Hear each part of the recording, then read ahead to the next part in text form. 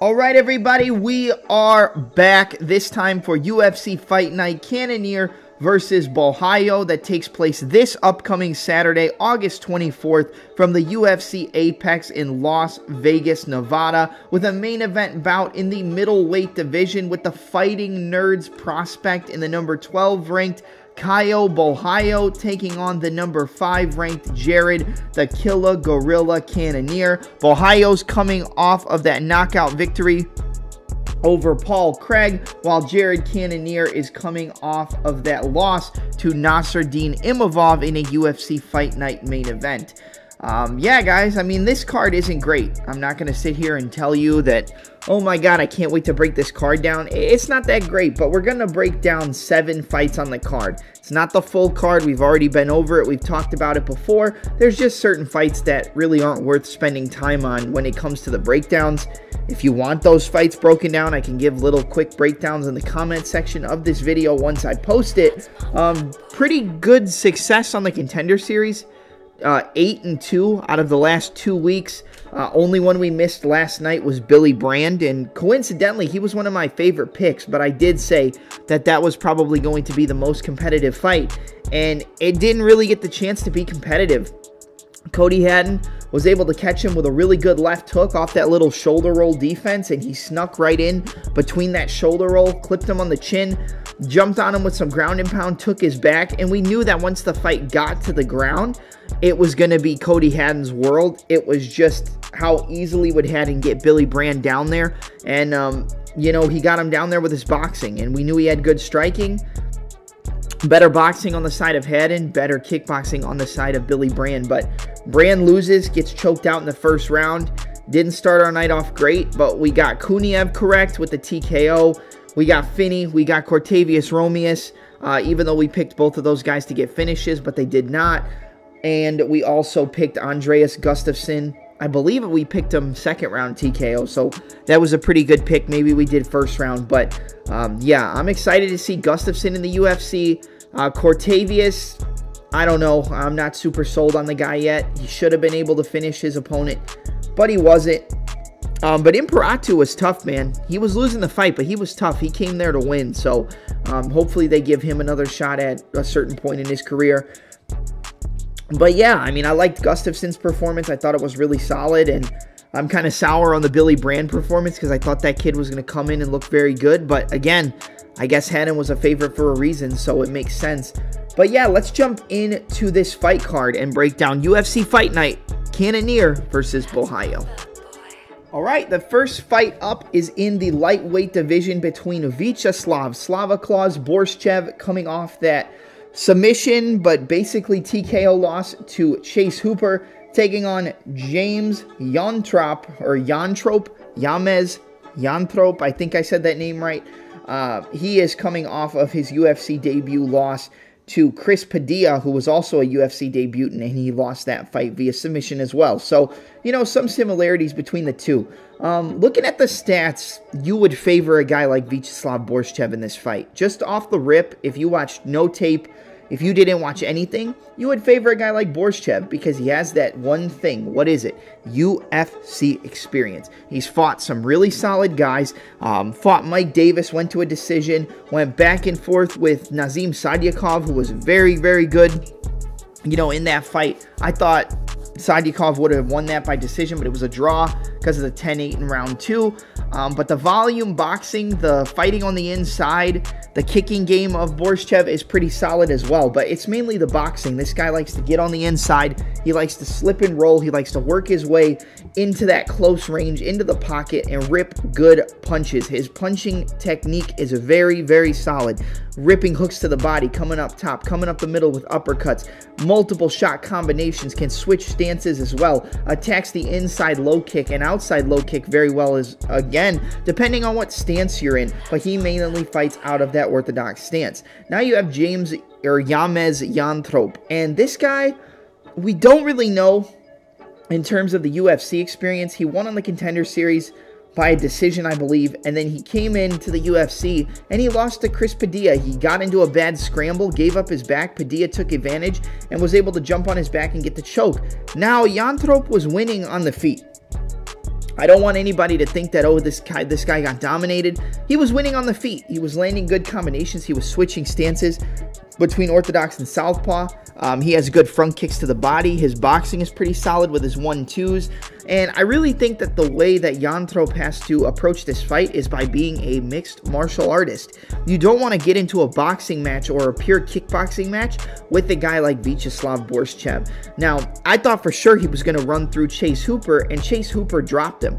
Now, is that more of a look on the positive side of the improvements of Chase Hooper, or is that a look on the Borshchev side and saying that this guy doesn't have that great of durability, or did the Sadykhov fight take a lot of that durability away? I think it's more that the Sadykhov fight took a lot of his durability away. He was able to survive. He was able to find his way back into the fight. This guy's not going to quit, and I do give him the stand-up advantage against a guy like Jantrop, but I also think that the grappling mixed with the decent striking that I've seen Jantrop use in his mixed martial arts career, the ground and pound, the fighting from the top, and the fact that Borshchev does not have great takedown defense, it's improved, but it's still not that great.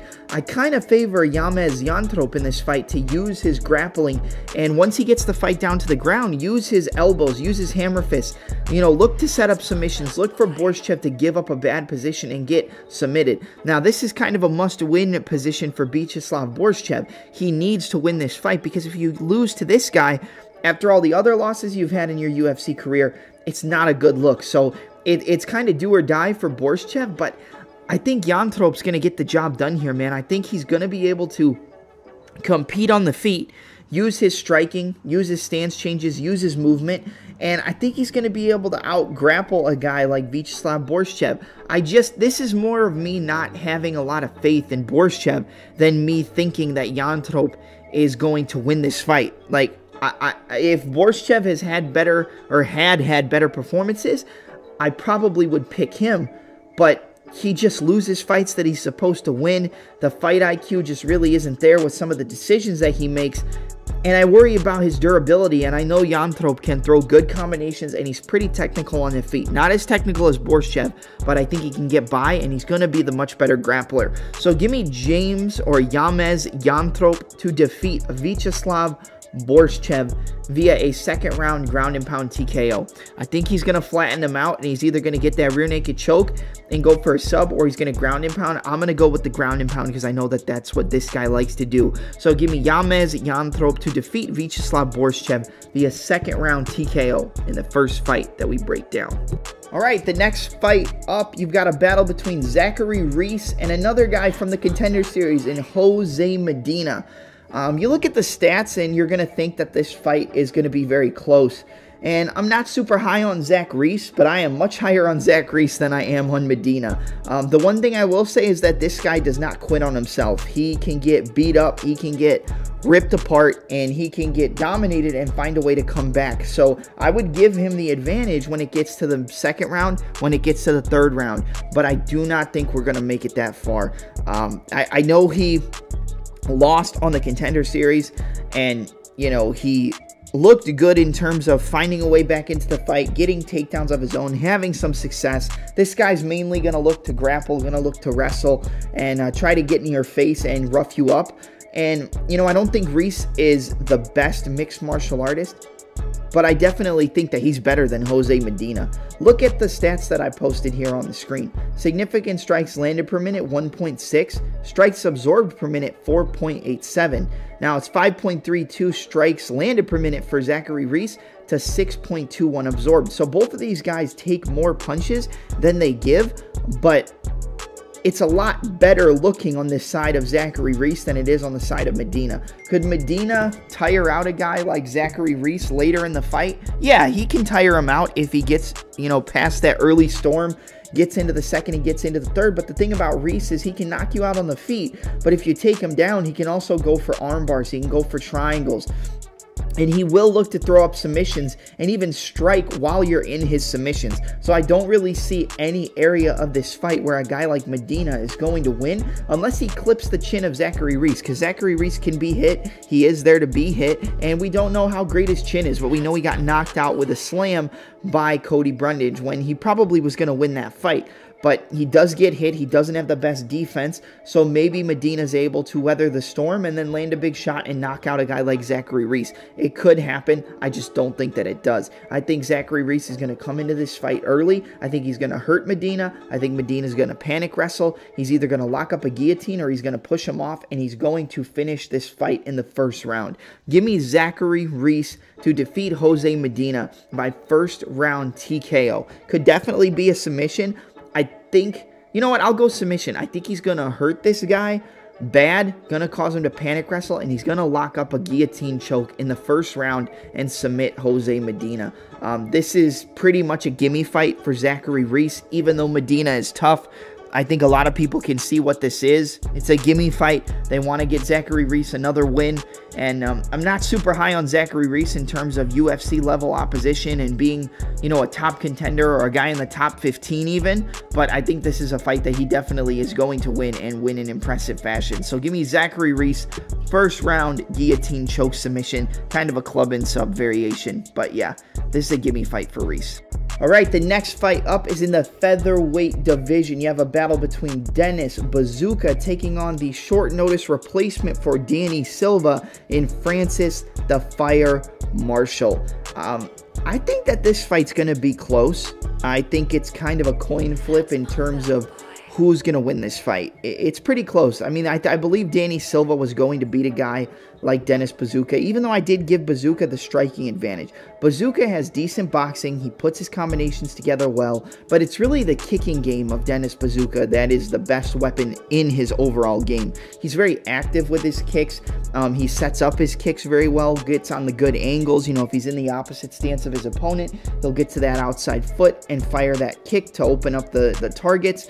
He'll chop the outside low kick if you're in the same stance, can throw switch kicks, and puts his boxing behind his kicks.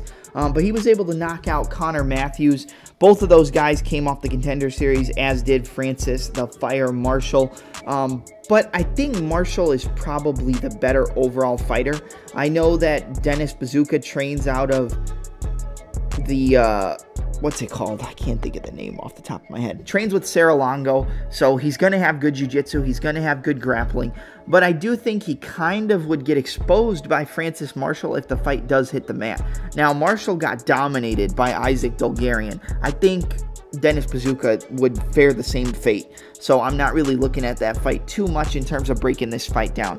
Francis Marshall has good boxing. We saw him knock out Marcelo Rojo with a good counter hook, caught him with a short hook.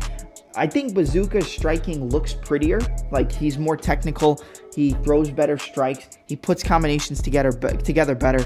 But I do think Francis Marshall has more power, and I think he has that one-hitter quitter ability where he can catch Bazooka coming in and crack him on the chin. I think Marshall can use his wrestling. You just do have to think that Bazooka is coming into this fight on a full camp. That does play a factor. Marshall hasn't had a full camp. He's coming in on short notice. Originally was going to fight a guy like Danny Silva, who I would say is probably a better fighter than Francis Marshall, but I think Marshall's a little bit more dangerous in terms of his overall power and striking on the feet for a guy like Dennis Bazooka. We saw Bazooka get knocked out by Jamal Emmers early in the first round, very early KO. And, you know, I kind of soured on Bazooka after that because I thought Bazooka could have won that fight. But, you know, he didn't. He got clipped. Anybody can get clipped early. And, yeah, like I said, I think breaking this fight down, the better wrestler, the better grappler is probably Francis Marshall. But he's going to have to look out for the submissions, going to have to look out for the strikes from the bottom, you know, looking to set up submissions by opening them up with the palm strikes and things like that. But I do think Bazooka is going to come into this fight with a lot more confidence after that performance he had against Connor Matthews. Almost cost himself a few times by giving up his back and allowing for Matthews to try to take his back and look for a choke. But he was able to get out of it and then able to knock out Connor Matthews. He was out striking him. He was beating him up on the feet. I do believe Bazooka is the better, cleaner, more technical striker, but I think Marshall has more power, and that could be the difference maker paired with his wrestling and his grappling. I think this fight's going to be close, but I'm going to go with Francis Marshall to find a knockout. I think it might be ground and pound. He might clip him coming in, but I think Marshall can land his combinations. I think he can use his wrestling, and I think he's going to be more well-rounded in this fight than a guy like Dennis Bazooka. I'm not 100% on this fight. I'm really not. But my pick is going to be Francis Fire Marshall. If you look at the stats, it's pretty even. 2-inch reach advantage for Marshall with the same height. I think he can use that reach advantage against Bazooka, but Bazooka is going to be fighting primarily at kicking range, so it might be a little bit harder for him to use it because he has to get past the kicks. But strikes landed per minute, 4.16. Strikes absorbed per minute, 5.09 for Bazooka. 3.66 strikes landed per minute for Marshall. Takes 4.07. So it's pretty similar, neck and neck, kind of a 50-50 fight. But I do like Francis Marshall's overall game a little bit more than Dennis Bazooka, and I think he's going to have more ways to win, and I think he's going to find the chin of Dennis Bazooka in an exchange with a short shot, drop him, jump on him, and get him out of there. Maybe he gets a sub, maybe he rocks him and submits him, but I think he finds the chin, cracks him, and gets him out of there in the third round. I'm going to go Francis Fire Marshall to get the win via third round TKO. Could be a decision, but I think he finds a finish. So give me Francis Marshall, third round TKO over Dennis Bazooka. All right, next up, we've got a battle in the middleweight division between Gerald Meerschaert taking on Edmen Shahbazyan. Looking at this fight, I think it's pretty clear that Gerald Meerschaert's going to be the better grappler, while Edmen Shahbazyan is going to be the better striker. And it's really going to be a fact of who can get the fight where they need it to be in order to win. And I definitely think GM3 can take down Edmen Shahbazyan. I think it's more than capable, or I'm sorry, I believe he's more than capable of getting him down to the ground. But the thing is, Gerald Meerschaert doesn't have great takedowns. He kind of wins these scrambles that they get into somehow, and then he ends up, getting to the positions that he needs to, but he doesn't really have the wrestling to get it there. And I think that's the biggest disadvantage in this fight, and that's why I'm going to be picking Edmen Shahbazyan to win. I think Edmen Shahbazyan is going to be able to stop the takedowns of GM3, even though I don't think GM3 is really going to look for takedowns offensively. He's going to be looking to, stay on the outside, pick him apart, and hit him with good counters as he comes in. Now, if Edmen gets tired, which we've seen him get tired before, then it does go into the hands of Gerald Meerschaert. If it gets into the midpoint of the second round and beyond, I think it goes into the favor of GM3 because we know that he can survive the striking. We know that he can survive the power of Edmen Shahbazyan, and he's probably able to get a lot closer to him at that point in the fight and work his way to take his back, find ways to get trips, knock him off balance, win scrambles, and end up on top. If GM3 is on the top of Edmen Shahbazyan, he's probably going to win with a submission. I mean, I'm not going to sit here and lie to you, but I think it's going to be very hard for GM3 to get the fight to where he wants it to be, and I think in that time, Edmen Shahbazyan, who is the much cleaner, much more technical, and much more powerful striker,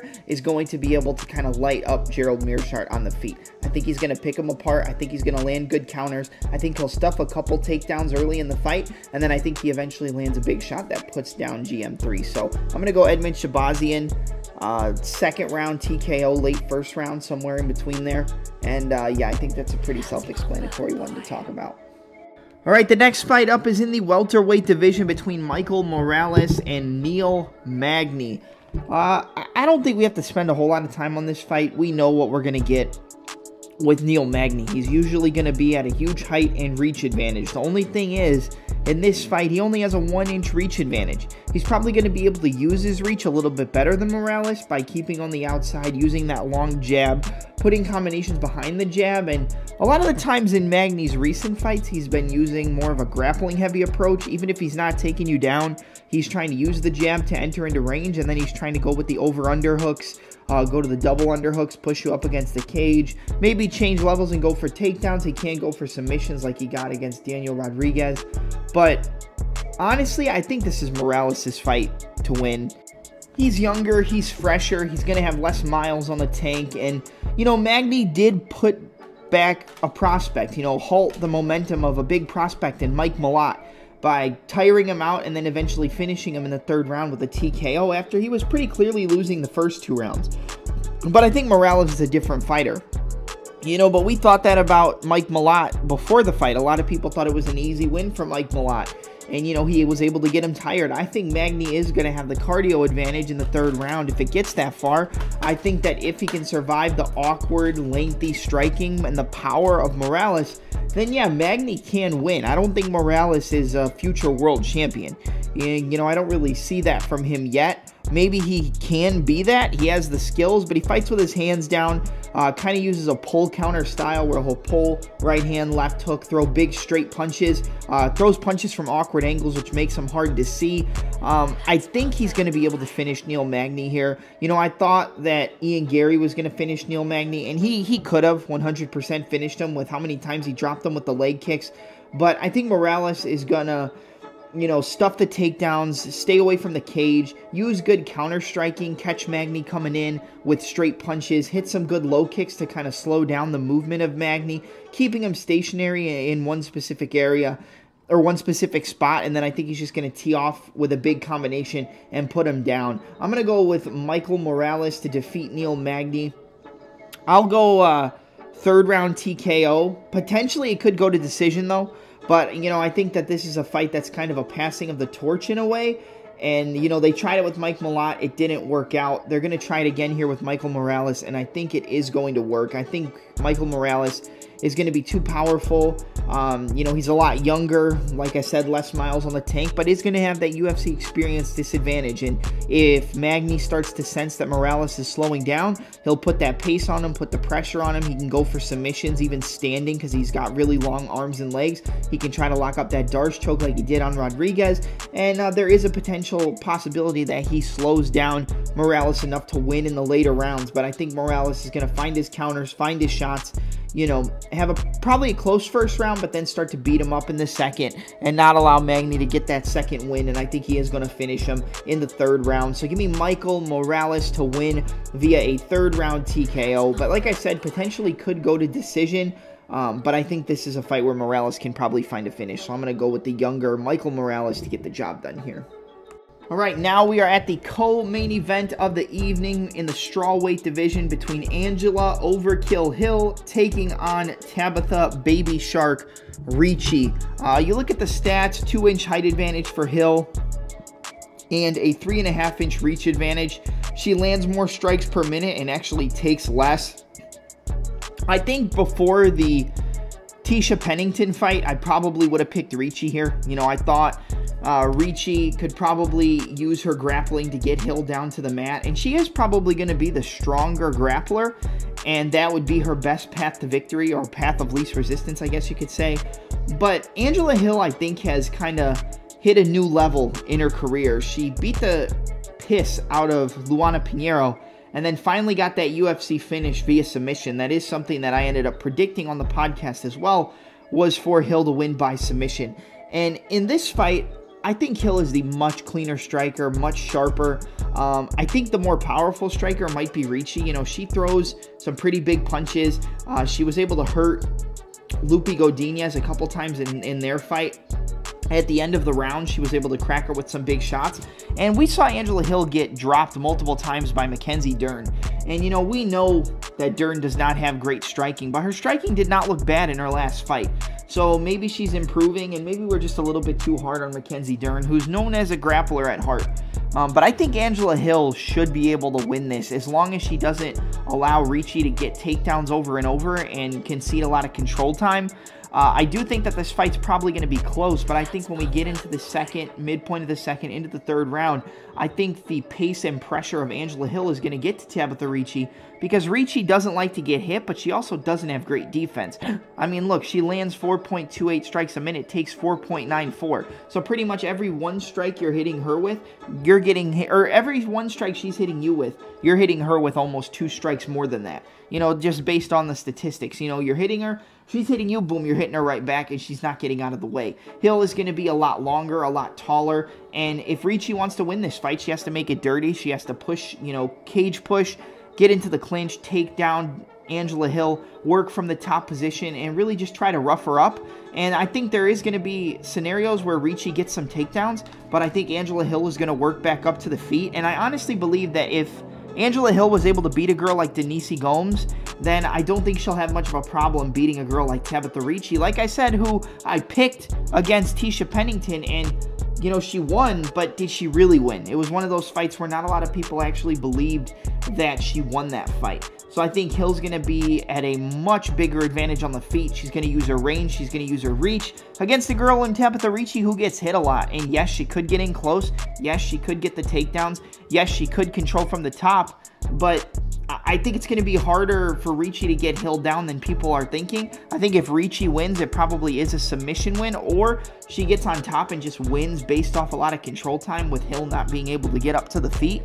But I think Hill's going to use her reach, use her range, use that long, crispy jab, use her 1-2s, stay on the outside, threaten with submissions, but I think she'll use that more to stop the takedowns or stop potential passes once the fight does hit the mat. And I think Angela Hill's going to win this fight. I would say a finish. I do think she's live for maybe a second or third round TKO. But at the same time, I kind of expect this fight to go to decision because I do think there will be some takedown success from Tabitha Ricci. So I'm going to go Angela Hill, 29-28, split decision. I think it probably does go to the scorecards. I think it is going to be a close fight, you know, for the majority of it, because I do think Tabitha Ricci's wrestling and takedowns and top control are going to win her at least one round on the scorecards. But I think overall, the striking, the range management, the distance control is going to be really what pays dividends for Angela Hill here. And I think she has much more volume on the feet. She keeps a distance and range much better. And I believe she's better defensively. So give me Angela Hill to win this fight. I'm going to go 29-28 split decision for Angela Hill. Maybe Angela Hill in round 3. I think it's possible. But I'm going to go Angela Hill to win this fight by decision. All right, and now we're at the main event of the evening in the UFC's middleweight division with a fighter coming out of one of the hottest camps in the world right now in the Fighting Nerds, taking on a top contender in the middleweight division. We have a battle between the Fighting Nerds' Caio Borralho taking on Jared the Killer Gorilla Cannonier. The funny thing about this fight is that both of these guys fight out of that southpaw position, but I kind of feel like we're going to see Jared Cannonier fight primarily out of orthodox. We saw him do that in the fight against Marvin Vettori, and it worked decently well for him. But he is coming off that TKO loss to Nasruddin Imavov in the 4th round. I believe it was the 4th round in that fight where the ref stopped it via standing TKO. A lot of people didn't agree with the stoppage, but at the end of the day, the fight was definitely in the hands of Nasruddin Imavov when we got into those later rounds, which is something that we thought was not going to be the case. We thought it was more going to be on the side of the veteran in Cannonier. Cannonier's the much more powerful striker. I know Borralho's coming off that KO over Paul Craig, but that was a fight where I picked Borralho to win by TKO. Because we knew that Craig had a great jiu-jitsu game, and we knew that Borralho, coming out of the Fighting Nerds, probably wasn't going to want to test the grappling, so it was going to be more of a striking battle. And Borralho's a decent striker. He's not a better striker than Cannonier. You know, Cannonier uses his angles, uses his footwork, he uses lateral movement a lot better than Caio does, but Caio's pretty light on the feet, in and out, and he finds the pathway for that right hook to the straight left hand, the 1-2 down the middle, throws that rear kick pretty well against the opposite stance fighter, and you know, he does what he needs to do, so he definitely is not incompetent. He's not going to be completely outmatched on the feet, except in terms of power. But I think this really just comes down to MMA being a young man's game for the most part. You know, we talk about experience a lot, and I do think that the experience, the championship experience or championship fight experience does play into the factor, or play into the hand in the favor of Cannonier. But at the same time, I think Caio Borralho is kind of just going to, like I said, prove that this is a young man's game, and he's going to be able to find a way to beat Jared Cannonier, and I think he finds a way to finish him. You know, I went back and watched the Derek Brunson fight, and I know Cannonier has really good takedown defense. You know, he caught Jack Hermanson with that good uppercut, you know, and that led to the TKO finish. But he got taken down pretty easily by Derek Brunson, and then got controlled, got mounted, and almost got put in a rear naked choke. And I do believe that Derek Brunson has much better wrestling, but I think Borralho has levels above Derek Brunson in terms of the jiu-jitsu, or should I say he is levels above him in terms of the jiu-jitsu, and he's not afraid to strike, and his striking is getting better. I think we're going to see Cannonier primarily, like I said, fight out of that orthodox stance. Borralho's going to stay in southpaw. I think that straight left's going to be there just like it was for Marvin Vettori, and I think the biggest difference between Vettori and Borralho is that Vettori's a better wrestler, but I think Borralho's a better jiu-jitsu artist, and I think that makes it more dangerous for Cannonier because he can find submissions on the feet. A lot of the times if they're wrestlers and they get submissions, it's after they get the takedowns. Borralho can probably find a way to take the back of Cannonier, maybe push him up against the cage. I like Jared Cannonier. You know, I picked him to beat Nasruddin Imavov, and, you know, he didn't come through in that spot. But I think the power is on the side of Cannonier. I think he's very good with his footwork, very good with his movement. He's got a good straight right hand, a good straight left. He finds his angles well, very good uppercut. But I do think that this is Caio Borralho's time, and I think a lot of people are going to play the veteran here. And this is a fight where I just don't think I can play the veteran in Cannonier. Could he knock him out? 100%. Could he outstrike him in a pure striking fight? Yes. But I think the overall mixing up of the game between the jiu-jitsu, the wrestling, the striking, you know, the newfound confidence in his striking game, I think he's going to be able to beat Cannonier specifically by just being the better, more well-rounded fighter. I think he's way more well-rounded, and he has those extra things to pull out of his pocket if the striking isn't going in the direction that it needs to go. So I'm going to go Caio Borralho to find a finish here. I think it could be a TKO, but I'm going to go with a rear naked choke submission. I think he's going to hurt Cannonier. Cannonier's going to panic wrestle or shoot, and then he's going to give up his back and take his neck. So I think Borralho's going to win this fight by submission, but if he did win by TKO, it wouldn't surprise me because we've seen Cannonier get rocked and wobbled in multiple fights, and he did just get finished in his last fight by Nasruddin Imavov. I think Imavov's a much better striker, but I think Borralho, his striking is a little bit underrated, and I think that's going to pay dividends for him to have success in this fight, even on the feet. So I'm going to go with Caio Borralho to get a submission in round 3. I'm going to go with a round 3 rear naked choke submission, but potentially it could be a TKO because I think he can find the pathway for that straight left hand down the pipe. I think he can find the angles to throw that check hook as Cannonier comes in, but he's going to have to mind his P's and Q's. So I think the minute that he hurts him, if he can get to his back and grab his neck, I think that's what's going to happen, kind of like DDP from the last weekend. So give me Caio Borralho to defeat Jared the Killer Gorilla Cannonier and crack into the top 5, winning this fight by a 3rd round rear naked choke submission. All right, that's going to be it for my preview, predictions, and breakdown for UFC Fight Night Borralho versus Cannonier, or Cannonier versus Borralho. You can get these predictions on the YouTube channel that you're listening to this at right now, at the Touch 'Em Up Podcast. I'm your host, Double M, and I'm out. Have a good night, everybody, all right?